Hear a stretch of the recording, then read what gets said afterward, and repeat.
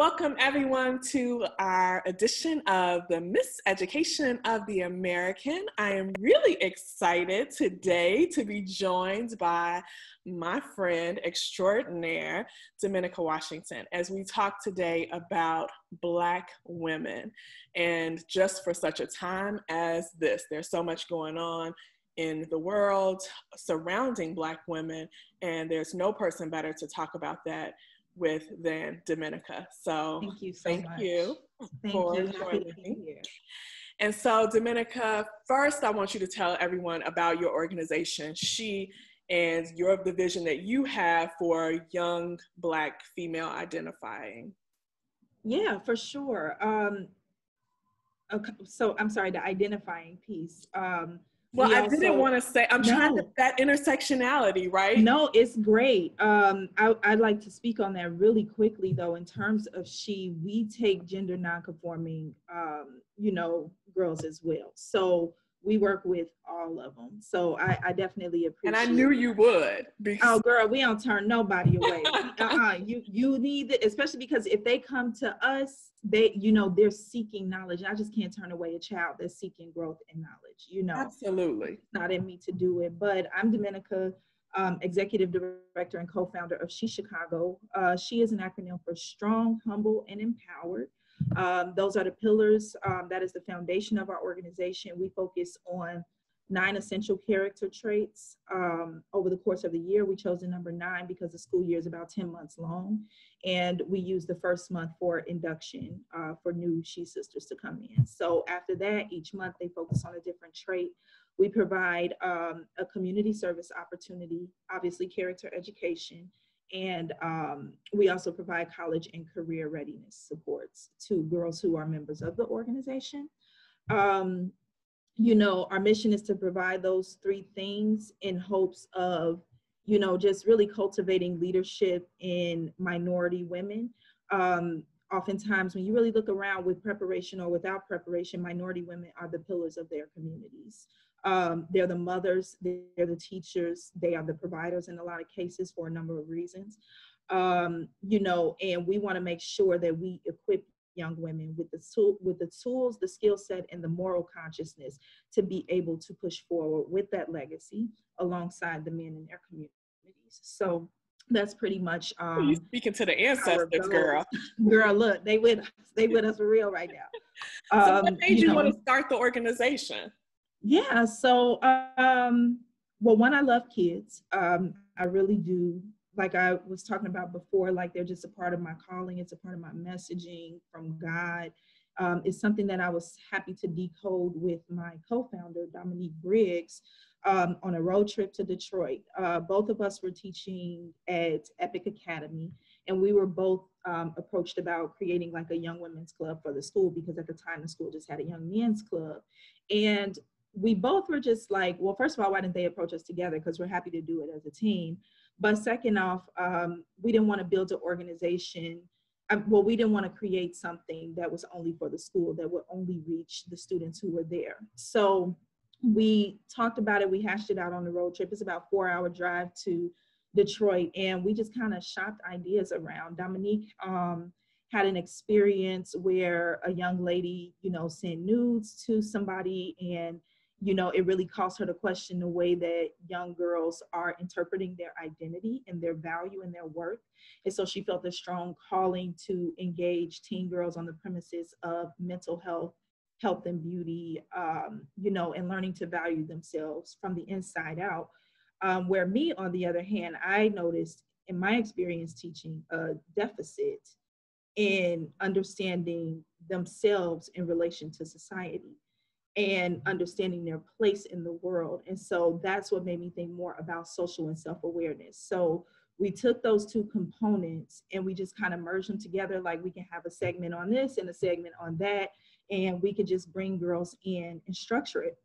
We came up, honestly, with the 9 character traits because I was visiting my little brother who is currently incarcerated.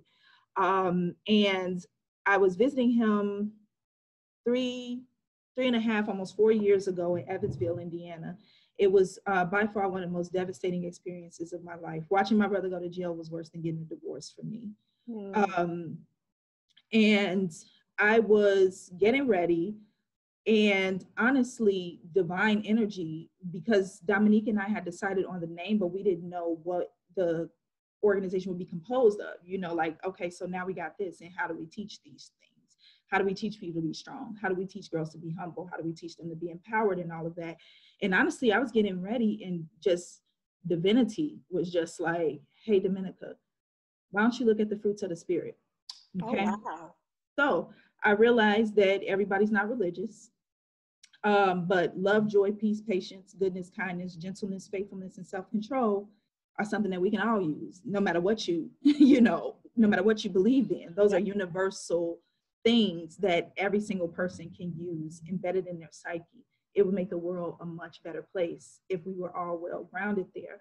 So I shot the idea by my partner, like, hey, why don't we use the fruits of the spirit? It's perfectly aligned with the school year. And she gave no pushback. She was just like, heck yeah, let's do it. We changed faithfulness to integrity because of the religious connotation. And we don't want people to feel like they can't be who they are religiously or spiritually when they're with us. And so we changed faithfulness to integrity, and we built out a curriculum, and boom, here we are. So in following you, I saw that she also has a new branch, which is a publishing branch that I was like really excited about. So can you talk to us just about that for a little bit? Yeah, for sure. So the publishing piece is something that me and my partner are still like talking about. I'm in a mode of manifestation, so I use words, speaking and writing to bring things to life. And so I just put the idea out there about She Chicago Publishing Company.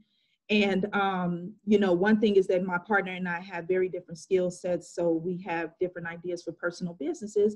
And I figured, why don't we just build out from what we already have? So we'll have like our own little deaf jam, right? Like where they got deaf comedy jam, deaf poetry jam, Fat Farm, Baby Fat, whatever else. Exactly. They all come under this one huge brand.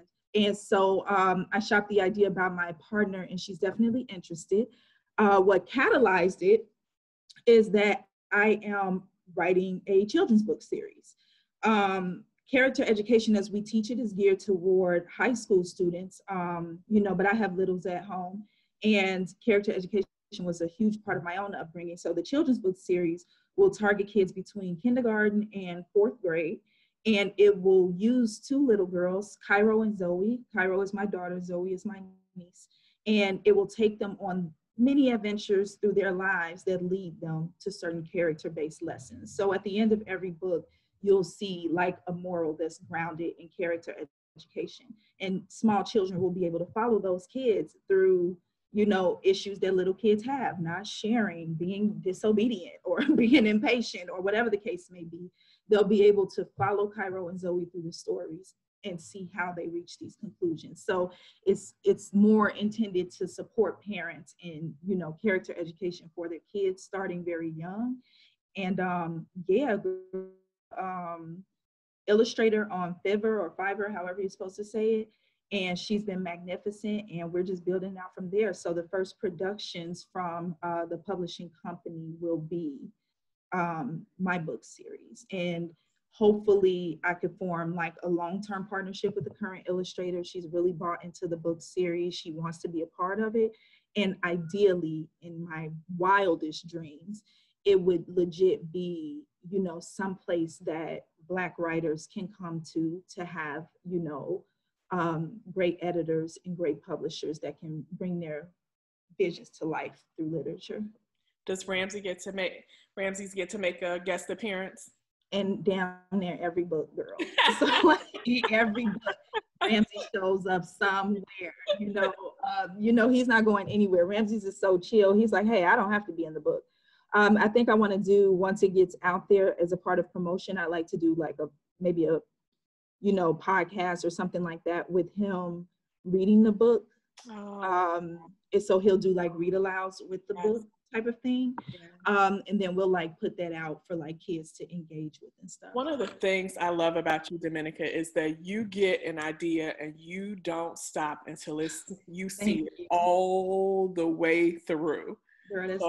So many people like will have an idea, will get a seed, and then not water that seed and not nurture that seed.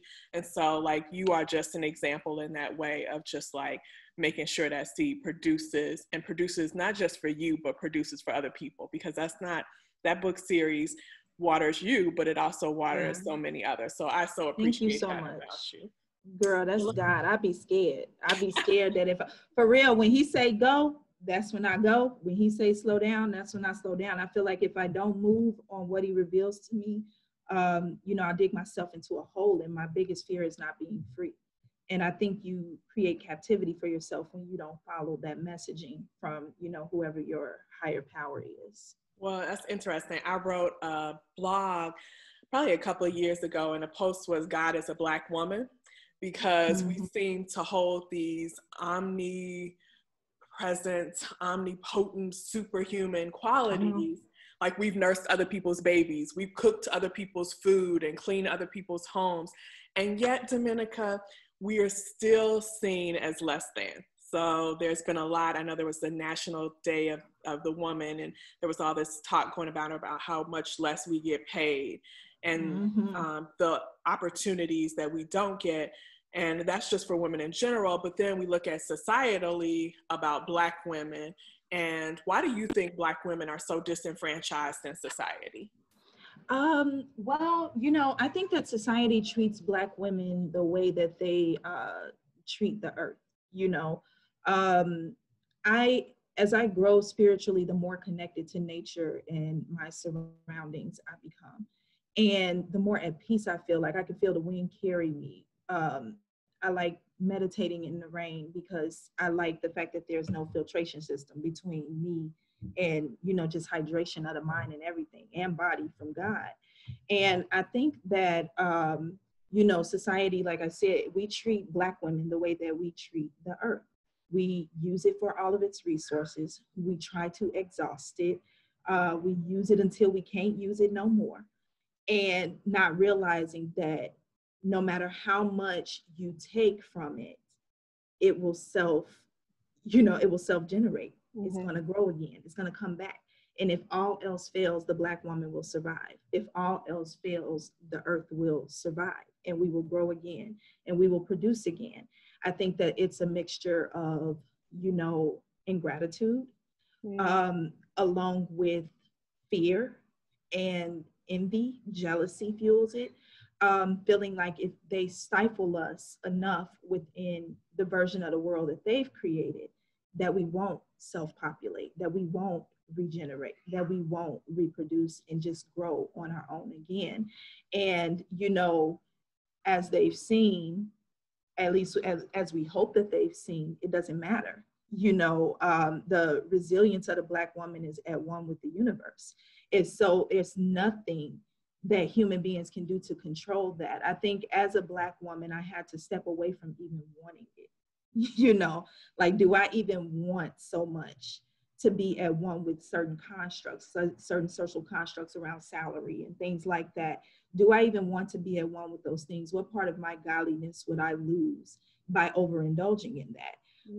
And so if I'm being 100% honest, you know, I guess I could give like a more, you know, grounded answer around like, you know, these systems are designed for blah, blah, blah. But at the end of the day, it's the ultimate envy. I feel like if the devil can get rid of anybody on the planet, he will take us first. And the opportunity that they saw was our men. And it manifests as it does with our men. I won't go into that conversation. I'll let a man have that.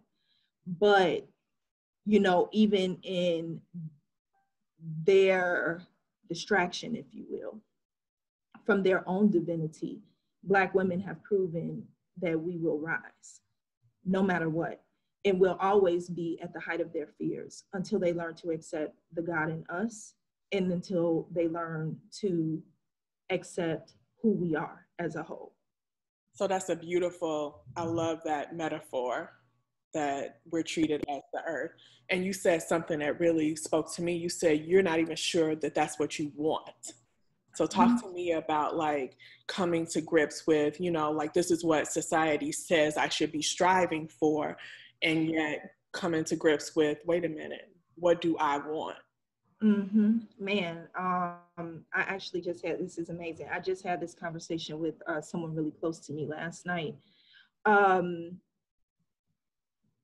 Because we're told that there are certain things that we're supposed to strive for, and there's certain just like monikers that we need to meet. And I'm trying to like put it together without going too crazy here or sounding too crazy, but I'll just go and whatever we use, we use. But I just posted on social media a scripture that really resonates for me. Jeremiah 29:11. For I know the plans I have for you, plans to prosper you, not to harm you, plans to give you hope and a future. And at my lowest points, that scripture has pushed me through so much, and it's gotten me to a point recently. I won't say that I've always been this way, but recently I've evolved to the point where I'm like, do I even want this stuff? Because when I examine plans, prosperity, hope, and futures, when I really look at that and I try to look at it through the lens of God and not necessarily the lens of human beings, none of this stuff really aligns with it. I think that so much of that stuff, prosperity is so metaphysical, like prosperity is such a spiritual thing, like that there's no way that it can be quantified by the means of this earth. And like one thing that I do have that I believe my mom instilled in me is a really strong desire for my life to be a testament to what the universe sent me here to do. And when I get lost trying to, run in the rat race or, trying to network with superficial people, or like I'm so bad at networking, like they be like, how's the weather up there? And I'm like, the weather is a mixture of like, like completely lose it, right? And, while I value certain levels of knowledge, that we get here, I think what made me depart from the longing of earthly gain is that ongoing desire to just be who I am designed to be. I get so much fulfillment when I'm doing work for She. I get so much fulfillment when I get to have conversations around equity, for children. And all of those things are aligned with who I am in a divine space. If I shed all of these clothes, if I shed my ego, if I shed everything, all of these things are critically aligned to what I believe is God's purpose for me. And so then begs the question, well, how did you find your purpose? And for me, my purpose has been revealed to me on several occasions over the course of my life. I think the earliest revelation was at 9 years old. I had some spiritual encounters at that age. And then I also had responsibilities that were, assigned to me by my mother, but also assigned to me just divinely. And I determined those by the friendships and the role that I play in my closest friendships. And at that point, I would not have been able to name things. But that's the first recollection of when God said to me, this is the way that I'm taking you.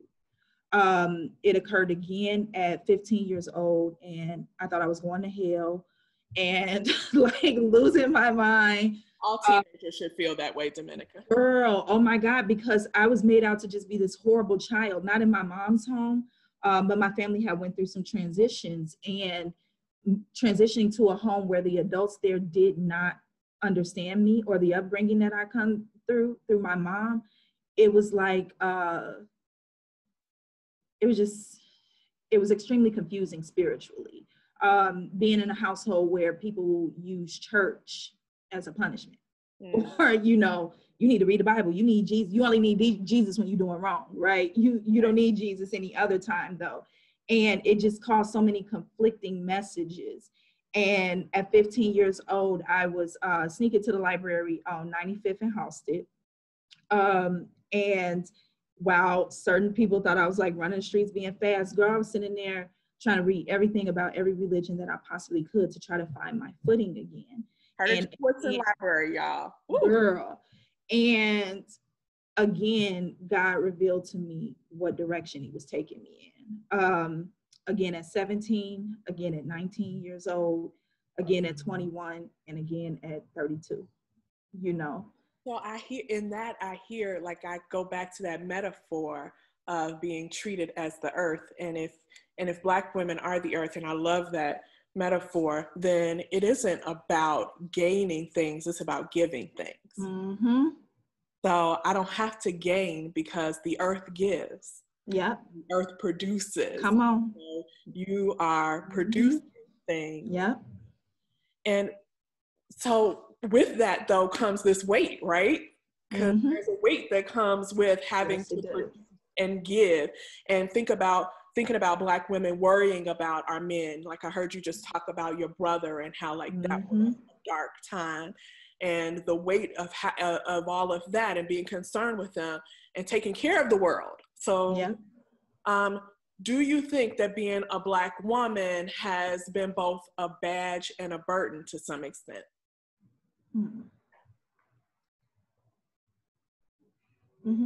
Yeah, I do. You know, like scriptures that talk about like your steps being ordered, and, you know, several amazing people on any spiritual pathway that heard the calling, knew the calling, and was like, no, like, you know, I just can't, it's a bit much. I definitely experienced that as a Black woman. I think the most paradoxical experience that I had was when I found out I was having a son. You know, 5 months into pregnancy, I'm geeked, you know, I'm like, oh, I'm gonna have me a baby, you know, and when he flipped his little butt over on that ultrasound and they were like, it's a boy, it was simultaneously the most amazing and terrifying experience that I ever had emotionally. And I remember crying in the car with his dad, just like hysterical, because I was so happy, but I was so afraid. You know, and I think that the media has shown why a Black mother may feel that way. I found more comfort in having a daughter because I felt like I could control that experience to a certain degree, where with my son, I realized that no matter what good I cultivate in him, that his skin color and masculinity will precede him in the world once he leaves my home. And so when I think about whether the experience of a Black woman is both a blessing and a burden, yeah, absolutely. I think that the tough part is allowing yourself, you know, feeding your crop as much as possible. The part of the world that you're meant to serve, giving as much to that as you can. Exhaust it, get rid of it, let the energy go. And when it's time to chill, chill, because that's where you recuperate. That's where you go back to being at one with God. That's where you learn your next steps. That's where, you know, you refuel to re-engage and to give again. And I think that one of the things that make the experience of a Black woman burdensome is that it feels like the giving never takes a break, that the taking never takes a break. You know, back to the, you know, Black women as the earth idea. When we went on quarantine, even stores like Walmart had better produce because wasn't nobody taking from the earth for a little while. We were leaving it alone. We were letting it grow. You show up in stores that you wouldn't even shop for produce in, and the cucumbers are beautiful. You know, the cilantro ain't all wilted and raggedy, or whatever the case may be, because people left it alone and allowed the earth to have enough time to really cultivate the best of what it could.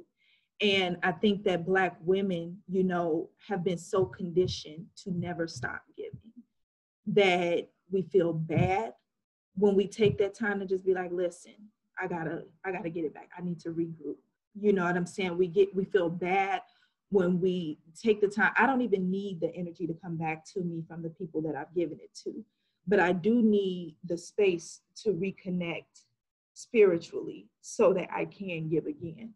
And because we're constantly treated like cattle, because we're constantly treated like machinery, because we're constantly treated like just things that are just supposed to work for the benefit of others, you know, we don't take that time that we need. So can you talk to people? So for some people that don't understand that concept, what do you mean by we're treated like cattle? We're treated like we're just a means to an end. So what I mean by that is, you know, America thinks that it designed us. You know, America uses slavery, Reconstruction, the HBCUs that were supposedly gifted to us by Freedmen's Bureaus and so on, like Black people wasn't teaching before the building got there. America likes to think that it gifted Black existence to Black people, particularly Black women. And because it likes to think that it engages us the same way that it engages the other things that they've created or produced. So it's still property. Yes, you're still a piece of property. You are yet another, cotton gin, even though a Black man designed that, a Black man created the cotton gin. You are still another computer. You are still another vacuum cleaner to be used at my disposal whenever I need you to, and you don't get the opportunity to process and to regroup so that you can function at your highest level. We're treated as things that depreciate in value. I'm gonna drive this car. One of the songs I hate the most, one of the artists that I hate the most, R. Kelly, you remind me of my Jeep.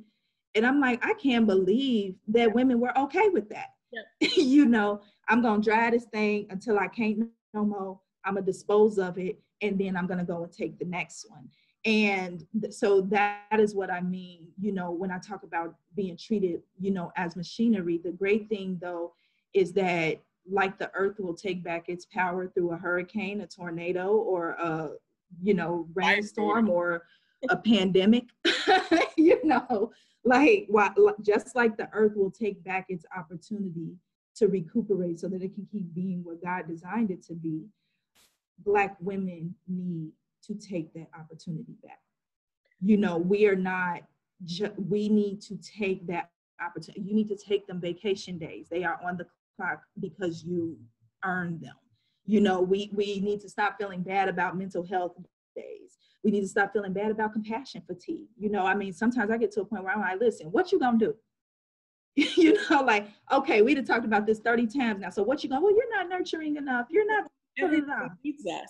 Everybody needs us. And I feel like, to a certain extent, when I don't give or I don't produce, then I'm letting so many people down. The guilt complex. Yes. And so, I feel the weight and the responsibility so much. So to say no, to take that vacation day, to not be perfect in my speech, to not be lifting as I climb all the time, that part. It's not acceptable. You're right. That's also harmful, right? And so, and then by doing that, I am communicating to other young women that you can't take a break. And I know, and honestly, that's been communicated to us for generations. We got to work 4 times as hard. We got to, whatever the case may be.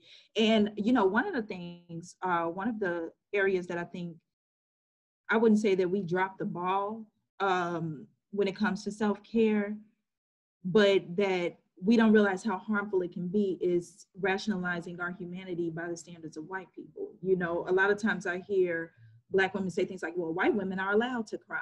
Well, white women are allowed to be, mentally fatigued. Or you don't humanize me on basis of people, who have historically oppressed me. Like, my value and, my womanhood, my humanity is not necessarily defined by anybody else's existence. Or contingent on anybody.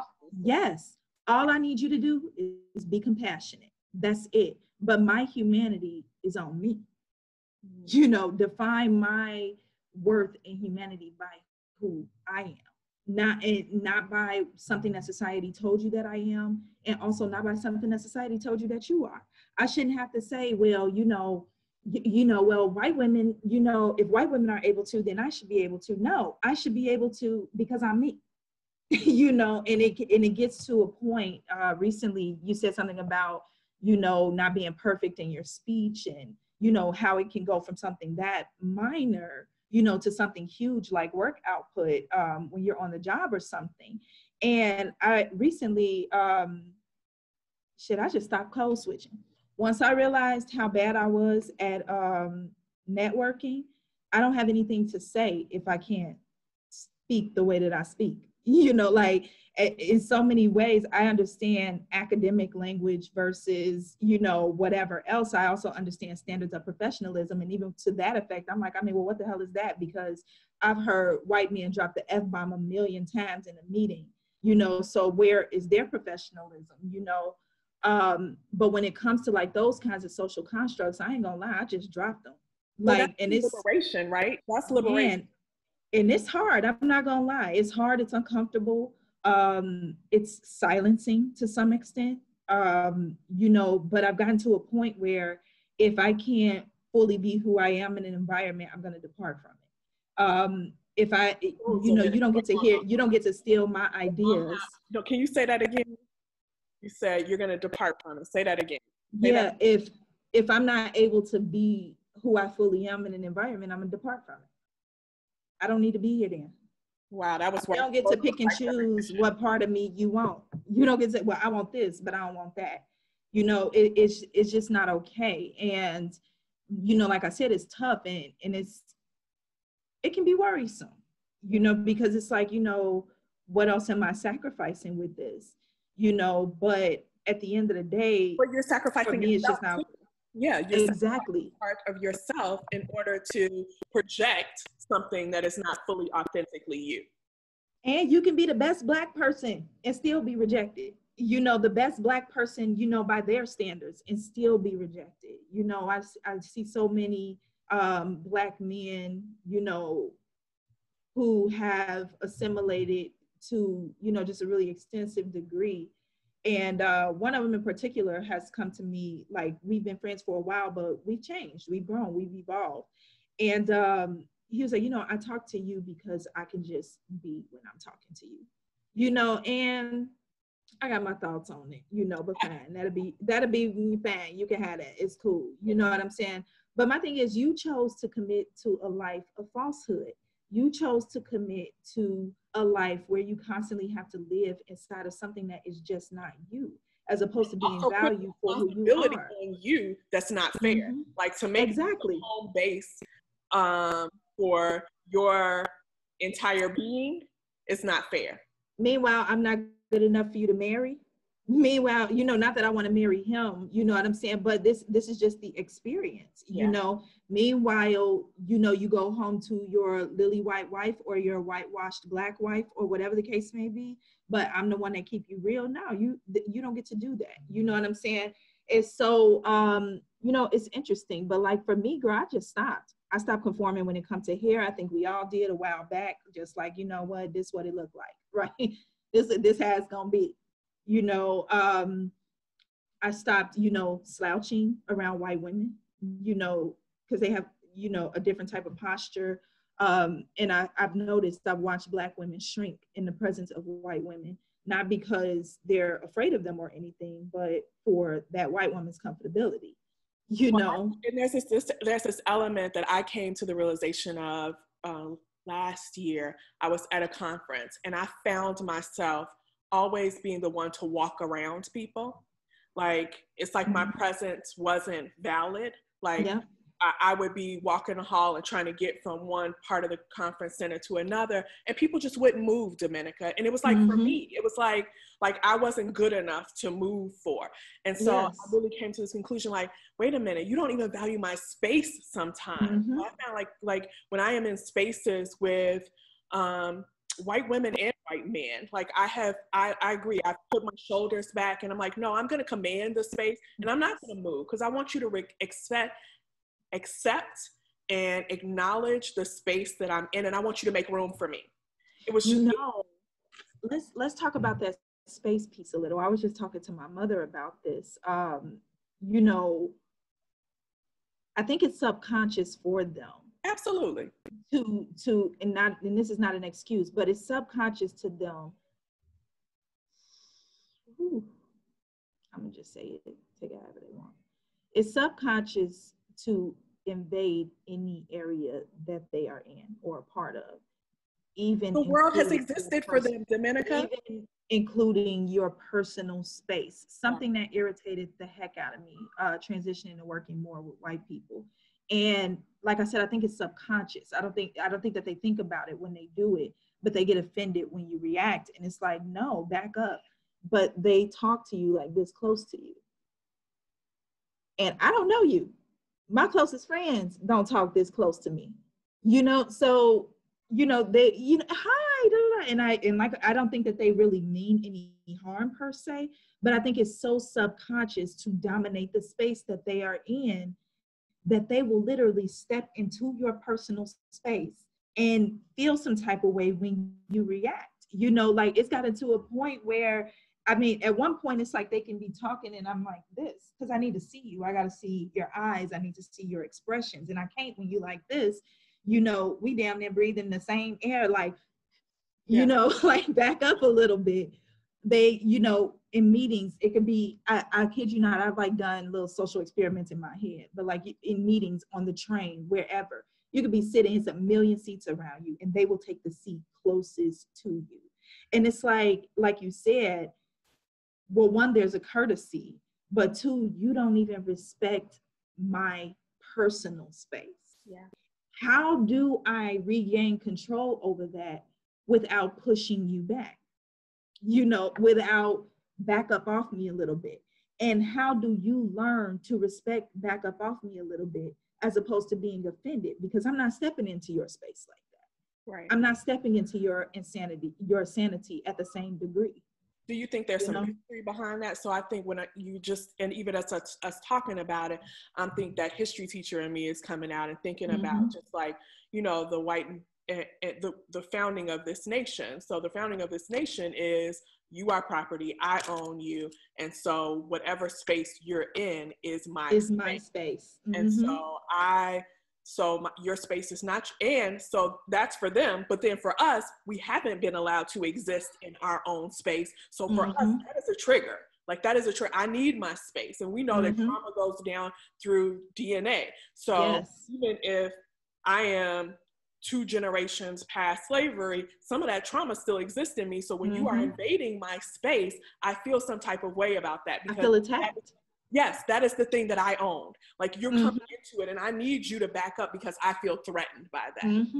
And I want people to understand that that's the heart, that's like the microcosm of it all. Like, that's the minuscule piece of it. And so when you're saying, please move back, I'm not jumping bad at you. I'm telling you, like, my body is having a reaction. And it's, yes. And it's like, it's all I got. You know what I'm saying? Like, it's all that I have. Like being a person with a chronic illness, and, learning my own mechanisms to overcome it.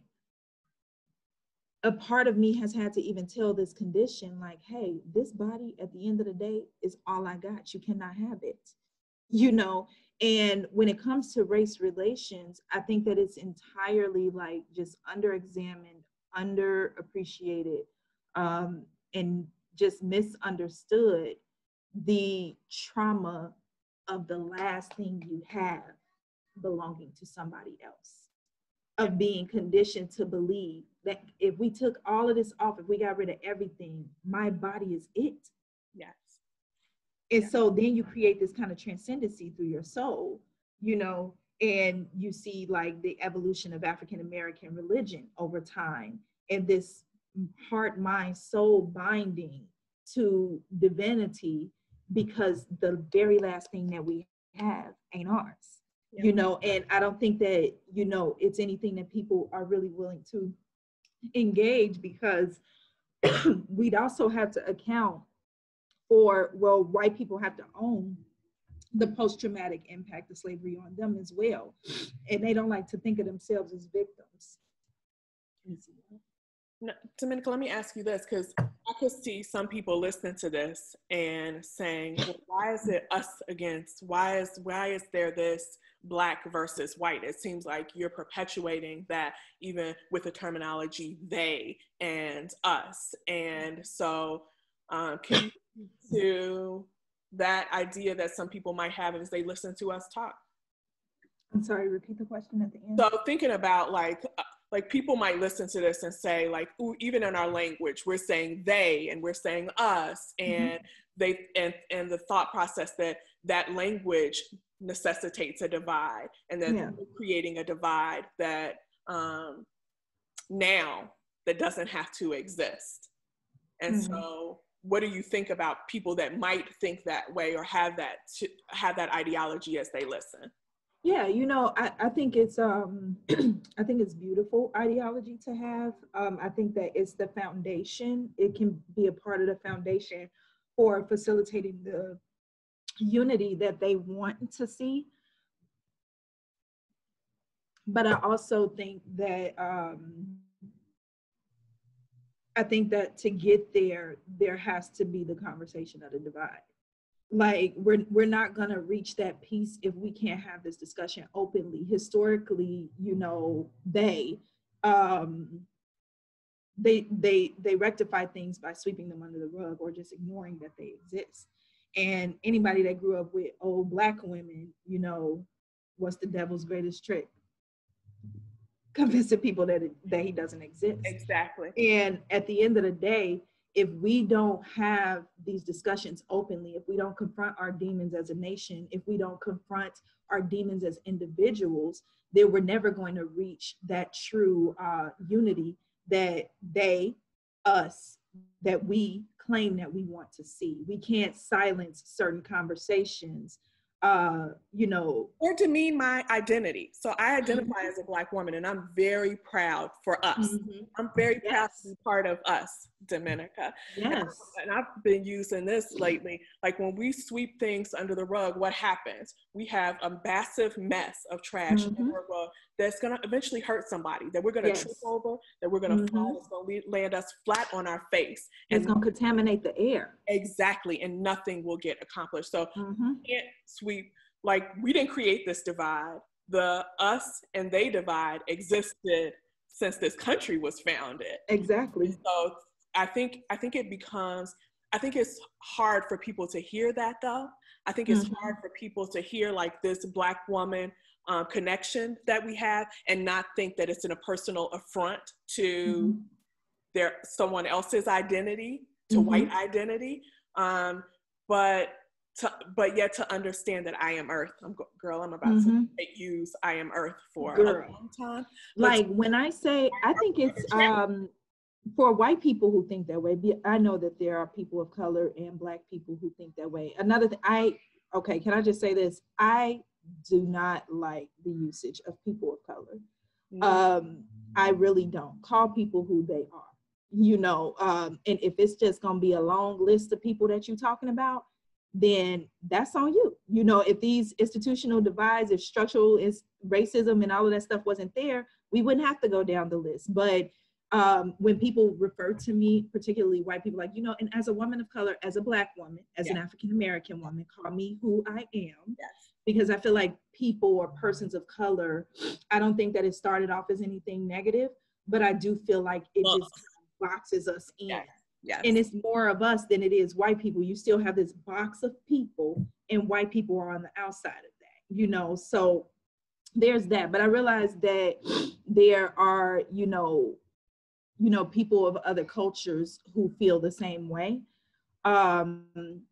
But when white people say it to me, honestly, shit, even for those people, it might be a manifestation of white privilege. It's a respect for white privilege. It's allowing white privilege to exist and persist, to say, well, we can't have these isolated conversations. We can't have these, you can't have this affinity space for Black people. You can't have this, dialogue that seems to perpetuate division. At least we can't have it publicly because it offends them. Well, it goes back to that fear you talked about at the beginning. And I think it's all rooted in a sort of fear. And in order to unlock that fear, we have to have conversations, and we have to have uncomfortable conversations. You have to be uncomfortable listening to two Black women talk about they. And just because, I think white people also need to understand that just because you are desensitized to it, your desensitization to a certain matter doesn't constitute that for other people. We are newly evolving into what we hope will become a post-racial society. We are just now getting there. Unfortunately, go ahead, Cairo. Unfortunately, I think that this pandemic has played a part in that, because ain't nobody exempt from this COVID-19 thing. Exactly. They tried to make it black and white. And those numbers fluctuate like crazy when you look at it on, at least in our city, they fluctuate like crazy. And last time I looked, the Hispanic population were much higher than everybody else. Nobody is exempt from this. Yeah. And it unfortunately is taking this level of calamity to like humanize our existence to certain groups of people. You know, but, you know, altogether, you know, like the need for these kinds of conversations, you know, like they persist despite other people and their insecurities, you know, altogether. So where do we go just to celebrate us? So they're like, we just created a space where we can have this conversation and to celebrate who we are as Black women and affirm one another. But like, where are there spaces that just affirm who we are as Black women, our accomplishments? Where do we go to just celebrate us? I think that Black people just have to do it anywhere. You know, I don't know that there will ever be a place where we can exclusively experience that. And I wonder how much of our desire for that is, you know, perpetuated by, you know, white people having affinity spaces for hundreds of years, you know, spaces that we couldn't enter for hundreds of years. And so I think naturally, when the foundation is, you know, as such, the people on the receiving end of oppression emulate the oppressor to try to achieve whatever equality. And I think, what you say?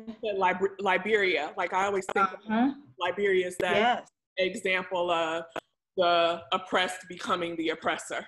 Yes, because that's what you learn to interpret as power. That's what you learn to interpret as freedom, you know. And so I think it's going to be important for, you know, Black people to unapologetically celebrate who they are everywhere that they go, you know. And it's hard, you know, especially when we don't control the money, but it's imperative and it's key in humanizing us as a culture. You know, we can't keep allowing, you know, ourselves to be silenced.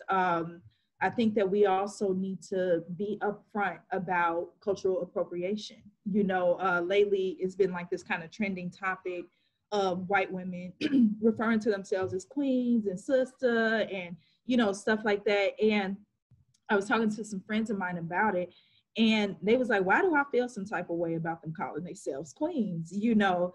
And we really have to think about it, like, you know, because maybe they are queens in their own right, you know. I think that what makes it insulting is that it's clearly something that's borrowed. And at no point did any one of them say, you know what, watching Black women embrace their inner royalty really inspired me to understand that for myself. Cite a sister. Yes, like exactly, cite a sister. Like, don't borrow our cultural things and then go out into the world as if it's something that you came up on your own.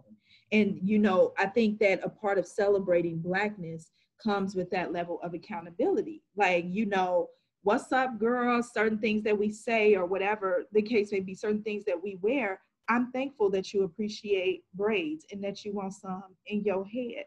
But what you can't do is project it, one, like you're doing it better than us. And then two, like it's something that you came up with on your own.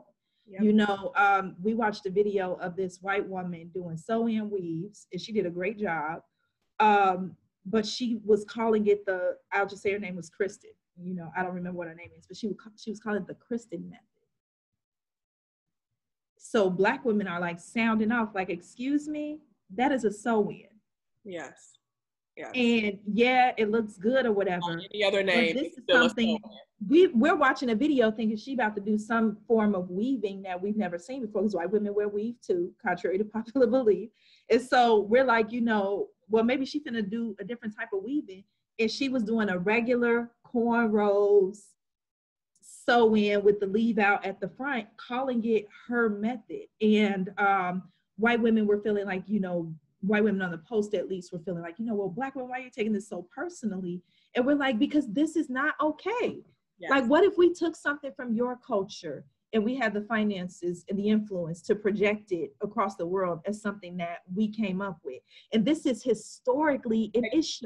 Exactly. It goes back to taking ownership of something that is mine. Yes. This idea of ownership, I think we have to be really, as a society, we have to be really careful and cognizant of just the way we move and interact with each other, just on the base that some of us were property.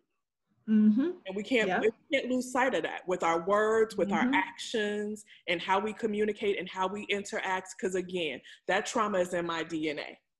Come on. If you don't think about that, you're telling me that you don't value me. And we can even take it back, like even a little, just post-slavery. We can go back like civil rights, or, like back to the 50s. And, we go to Cadillac Records when people producing amazing songs. We go to Elvis Presley, where these Black people are writing and producing beautiful music, and their images are not, on the covers of their albums. Representations of them are not there. I remember watching, and then assimilation hurts when other people are acculturating, or, appropriating your culture. I watched a video of Marvin Gaye. I love music. I watched a video of Marvin Gaye performing, I don't even remember which song it was, but he performed the same song twice. He performed it at Soul Train, I believe. And, and he doing his thing. How he gonna do? He gonna be how he gonna be. Yeah. But he performed it also for a white audience, and it was a whole different Marvin on the stage. It was this he suited up. Black people, when they sing, they got kick off their shoes, and right, they feel it through their entire body. But it was just this very restrained version of him singing this song that white people love, but they can only take a piece of who he is. They'll appropriate him only so far.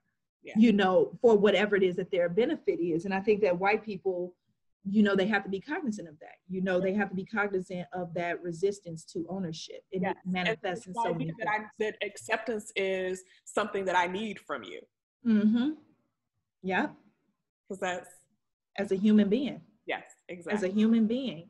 I also think that it's something to them needing to understand that you can borrow from other cultures without stealing identity. You can borrow without stealing. I cook tacos all the time. But I would not even begin. Yeah. My thing is, I wouldn't even begin to think my tacos was better than any Latina woman who got up in the kitchen. It's like I borrow things from, several cultures, and I would not begin to try to take it as my own identity. Yeah. I would not begin to try to drain that culture of its identity. And I think that that's something that white America struggles with. Girl, you have dropped so much knowledge. Okay, I got some rapid fire questions for you. Okay. Before we get into the hour-long talk category. So what are you reading, or what do you suggest that we be reading right now? Where is it? It's in my room. I am reading Black Banks and the Racial Wealth Gap. It's been a long read for me. I've also paused and read some other books. But that Black Banks and the Racial Wealth Gap is something that and White Fragility is something that I think that all Americans need to read. White Fragility right now. I'm struggling because I feel like Robin DiAngelo I feel like Cite a Sister too. Like, I feel like that work is preceded by some amazing Black women, like Audre Lorde. I feel like there's so much that precedes that, and people run to White Fragility. And I understand maybe there's a comfort level in that, but also I think we got to talk about like where that comes from too. Yes, for sure. One of the things I appreciated about it though is that she does not pacify white people. And then I also have had to look at it and be like, this book is not for me. Because there's certain things I'm like, you forgot to say, but, and another thing, but it's not for me. It's for her, and it's for her people. So I definitely value the read, and more than anything, it provided confirmation that white people do know. I think I got tired of it. Got to a point where I wore an unapologetically Black teacher shirt to school one time. And, one of my white coworkers was like, what exactly does that mean? And I was like, figure it out. Google. It literally got to a point with white people pretending that they don't know, that it was just like, hey, if you don't know, then I can't teach it to you. I don't even have it in me right now. I've had to tell coworkers, one time we were talking about Michael Vick, and apparently the conversation stuck with her, and she like emailed me about it, like, and I'm a dog lover, so what he did to those dogs, I signed the petition because of these dogs. And I was like, girl, I'm gonna tell you right now, I can't even have this conversation without being condescending right now. So I think that you should find another Black friend to talk about it with, because I cannot find it in myself to respectfully rationalize why the life and fortune of a Black man is more important than the life of a dog. Like I can't do this with you. And right that's okay now. And respect me and know that that's okay for me to say that. That I have every right and responsibility. And yes, to look, girl, yeah, I can't do this with you right now. Yep.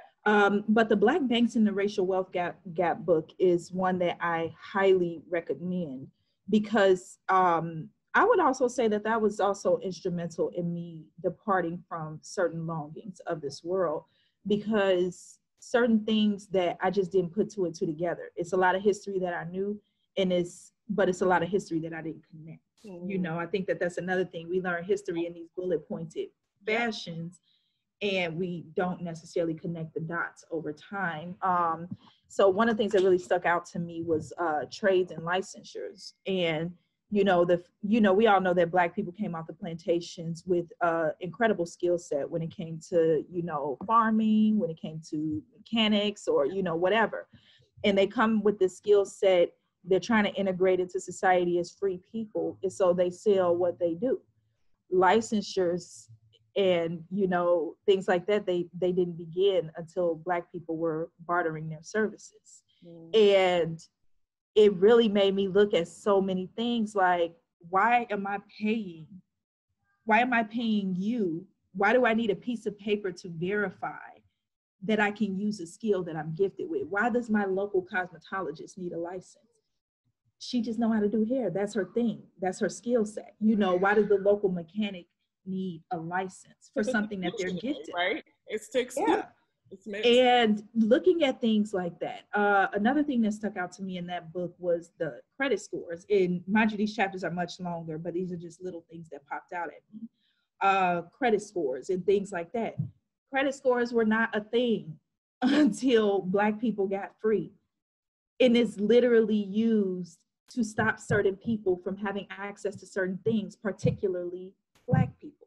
My 675 credit score under my Black Social Security number does not get the same benefits as 675 under Sally's Social Security number.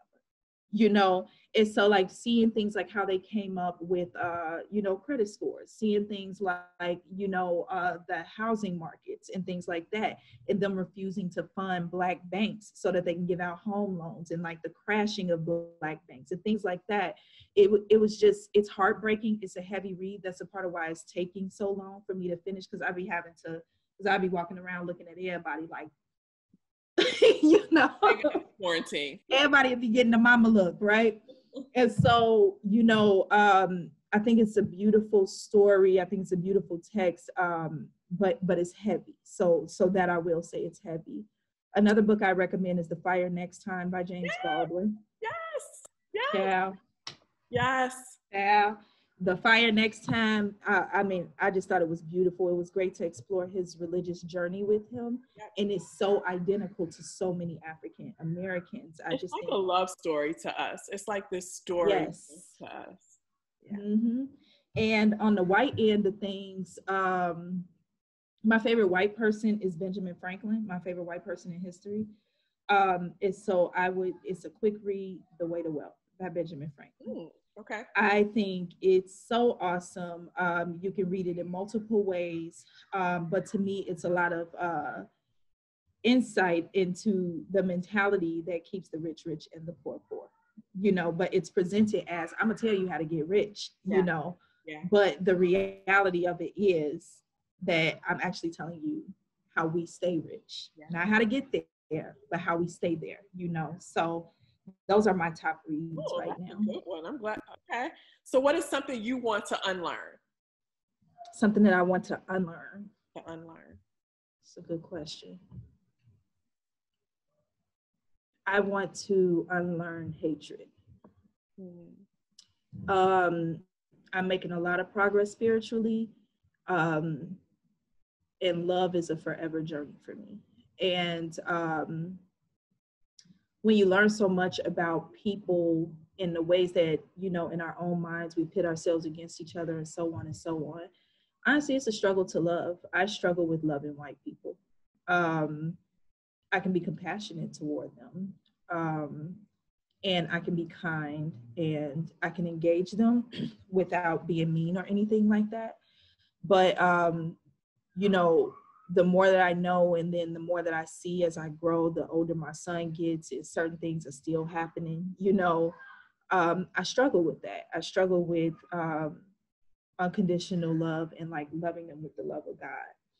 And so if there was anything in particular that I would want to unlearn, I would want to unlearn hatred. Thank you you were just really honest there, and I appreciate that.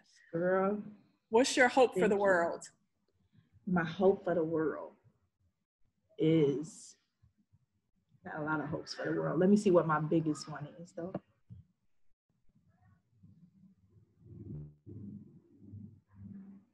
My hope for the world is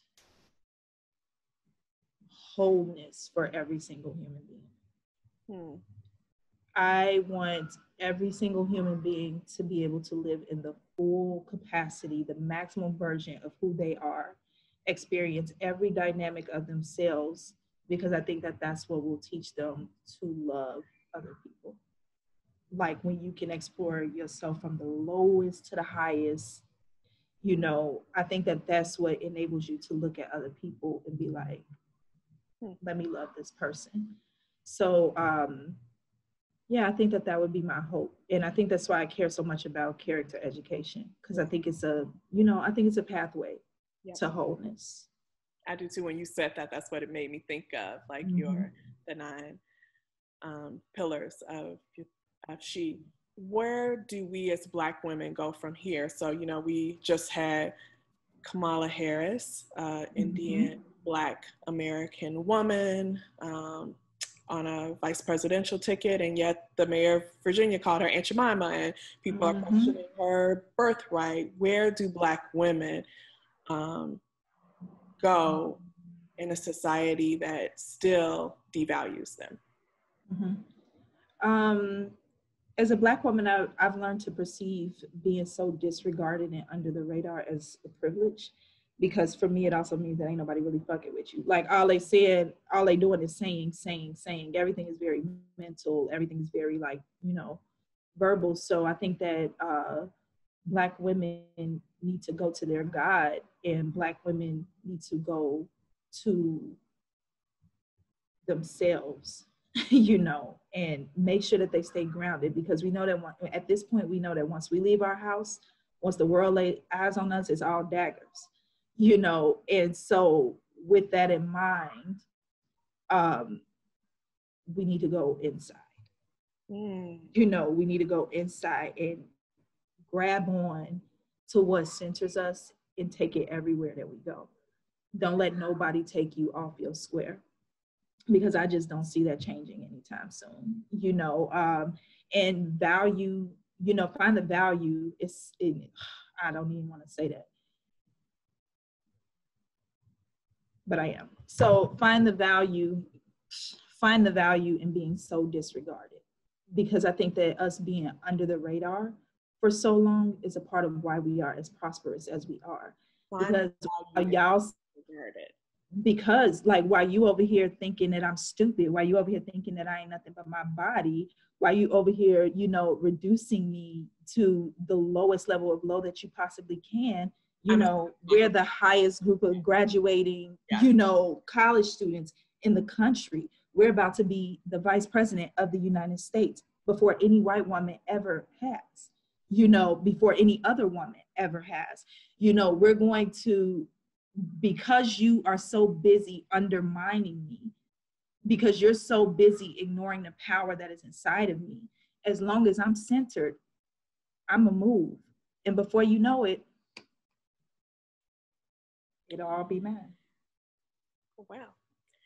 How can people reach you if they want to know more about She, or if they want Dominicca to speak at their conferences, on their mail? Like, hell no, that girl gonna say anything. No. You guys can reach me by email at dwashington@shechicago.org. You can visit shechicago.org. We're on Facebook as She, Strong, Humble, Empowered. My Facebook profile, Dominicca Troy Washington. We are also on LinkedIn by She Chicago, and we are on Instagram as _She Chicago. Dominicca, you have dropped so many nuggets. Like, for real, I'm going to have to go back and watch this myself and take Thank you. And pull some stuff out. As always, the great teacher that you are, you have taught and untaught us some things that we necessarily needed to unlearn about the Black woman. So I am so humbled, sister, that you are in my presence and that I get to call you friend. Thank you. Thank you so much. I feel the same about you.